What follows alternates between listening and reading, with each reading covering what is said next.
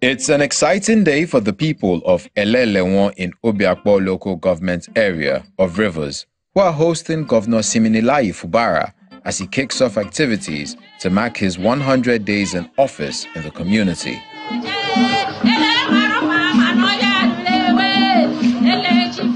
Governor Fubara is back to the area where he lived as a young graduate to flag off the construction of 26 internal roads to 25.12 kilometers, according to the Commissioner for Works. Your Excellency, the total road length is 25.12 kilometers. The contractor has been mobilized. The contractor has moved to site fully and work has commenced. The people's thoughts are expressed through the council chairman, who hailed Governor Fubara's zeal for project delivery. The flag off of this project is an eloquent testimony that you believe in consolidation. We thank you for that, Your Excellency.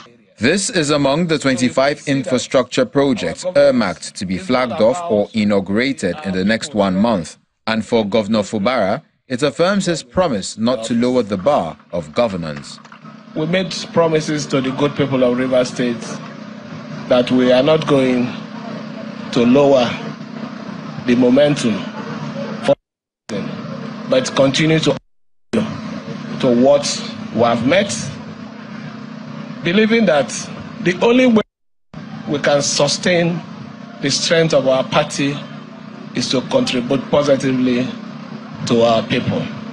He also explains his administration's implementation of the 2023 budget and calls for peace in the area to achieve more development. Because of the very sensitive projects for the expansion and development of our dear state, we sought an approval from the House of Assembly, who graciously approved a budget, estimated budget at that time of 200 billion, which we added.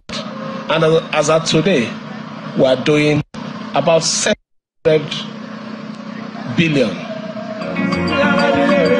The Elelenwo internal road project is expected to be completed in 6 months.